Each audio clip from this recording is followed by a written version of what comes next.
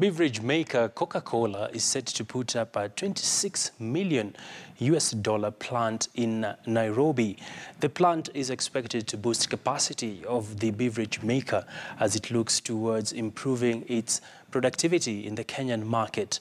Well, the investment in Kenya is seen as one of the major and strategic investments that is expected to see the company grow its foothold in the African market. The company will be constructing the plant, and this will service the beverage sector through a local hot fill line at the CCBA Nairobi Bottlers Limited in Embakasi. It brings the total investment by the company to between $90 million with other investments including the manufacture of packaging materials such as glass in Nairobi, Mombasa and Nyeri.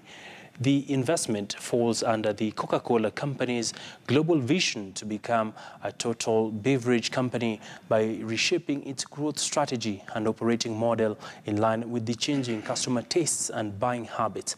This will include the introduction of more low and no sugar options and drinks in emerging categories.